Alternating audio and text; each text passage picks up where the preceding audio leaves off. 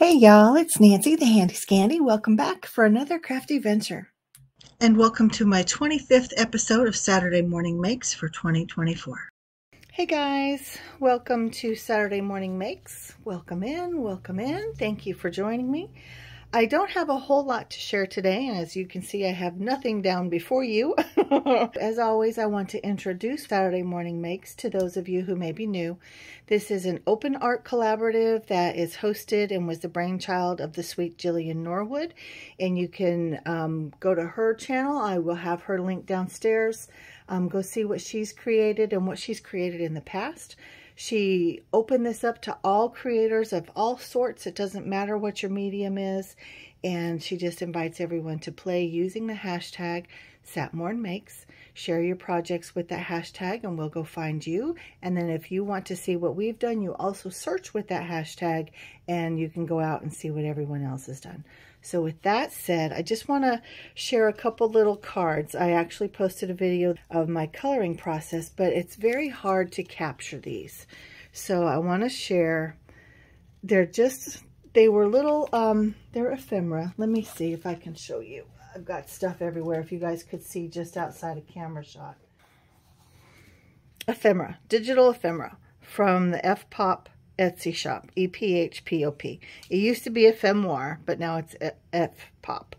Anyway, lots of different ephemera, lots of different things. I've got some backgrounds. I've got some telegram cards.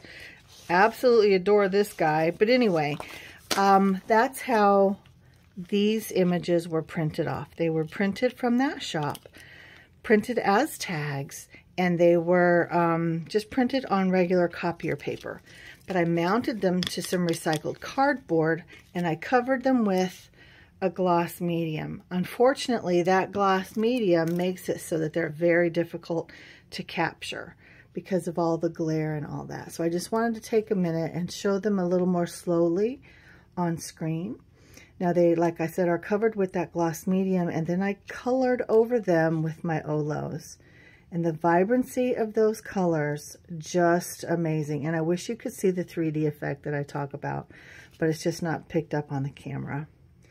So those are the 4 that I've colored, but I just wanted to share that in case you watched the video and thought, meh, okay. And you still might think, meh, okay. But I wanted to share those with you.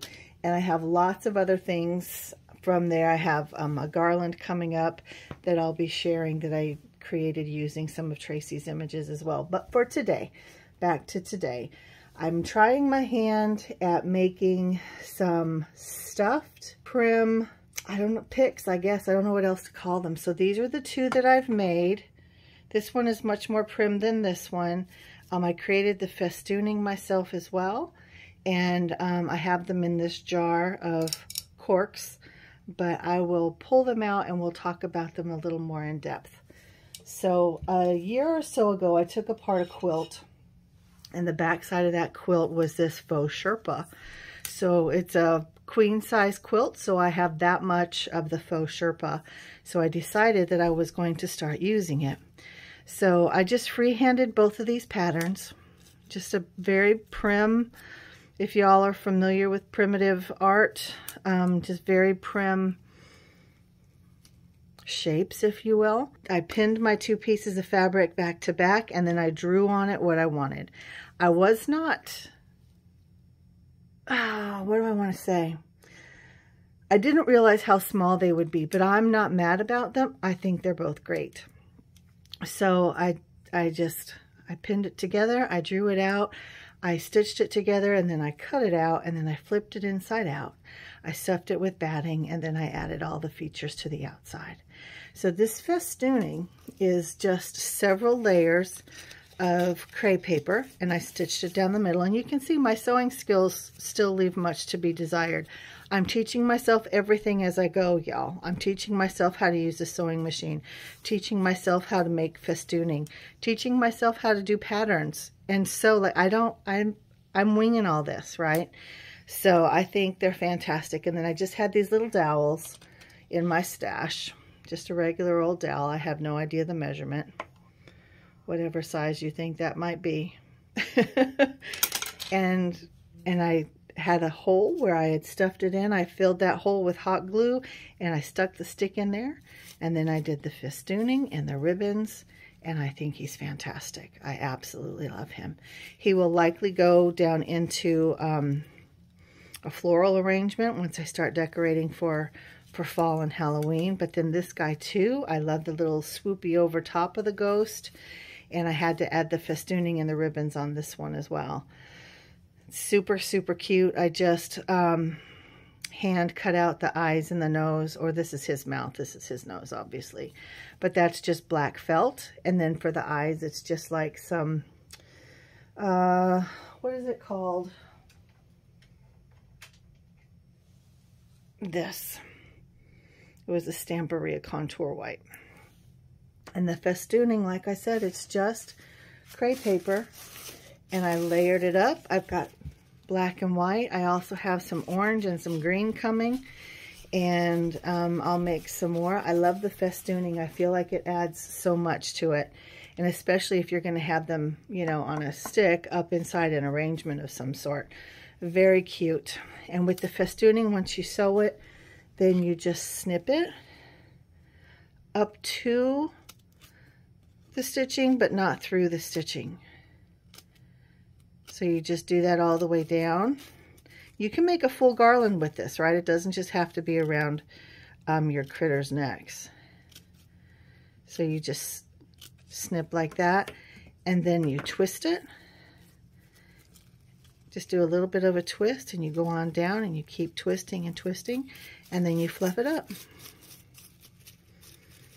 And then you have that beautiful effect. And again, you can make full-on garlands with this. I love it. It's so much fun. And really, it's time consuming, but it's easy.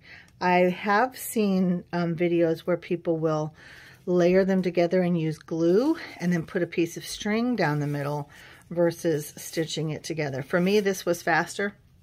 I'm just playing. So those guys. And then I also did this candy corn. Now the candy corn isn't on a stick. It doesn't have a face. It's just what it is.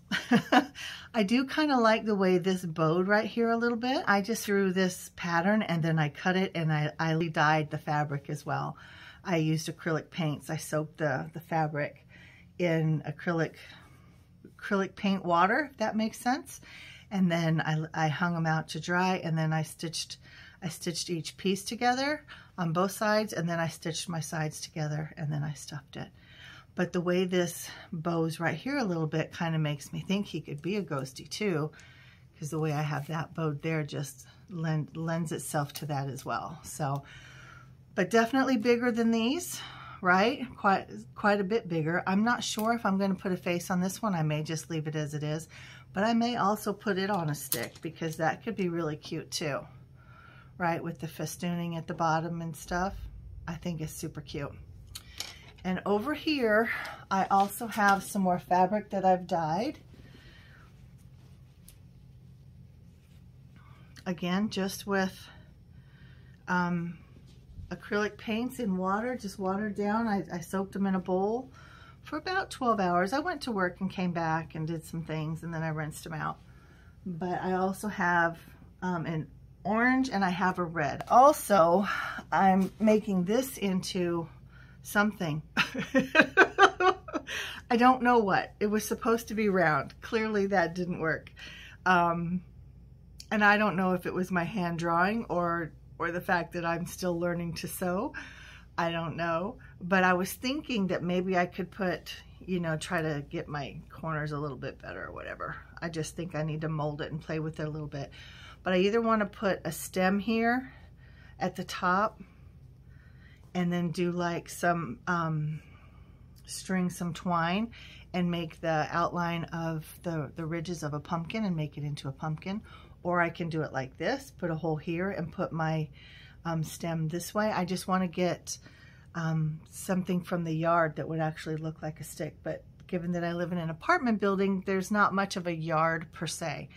So anyway, not sure what I'm going to do with this. Or I could continue to mold it and play with it and make it into a ghost as well. I'm not sure. Thoughts? Drop them downstairs. Let me know what you think I should make it into, because right now it's just a blob. But I don't hate it.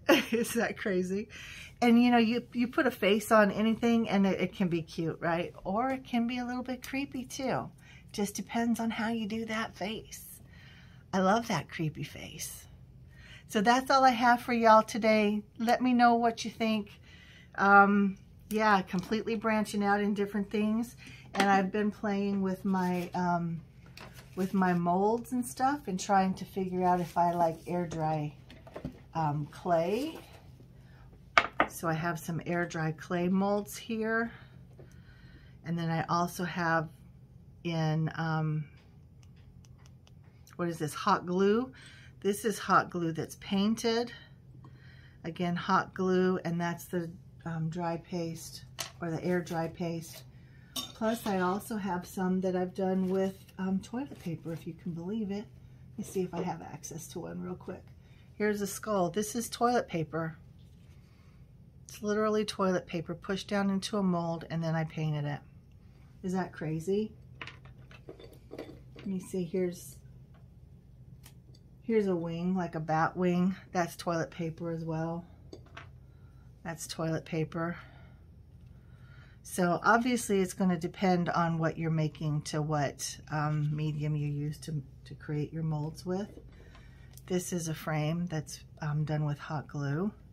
I tried that same frame with the air dry clay and it just broke to pieces.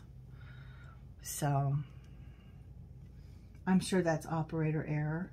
But I also have some wings that are in clay. Again, it broke, but it's still gorgeous, right? Still can be used. And here's another one that broke. But yeah, so I'm just playing with some new things, at least new to me, different, having fun, learning, you know, just trying my hand at different things. Here's one of the skulls that's in the clay. That came out well. So anyway, I have been busy, but not with paper crafts this week. So thank you for allowing me to share what my hand's been working at this week. And I look forward to hearing your comments downstairs. Give me suggestions. I'm very, very open. So yeah, Nancy's been busy. Thanks, guys. We'll see you soon. Drop me comments downstairs. You know I want to talk to you. Until next time, happy Saturday morning makes. Mwah, and I'm out.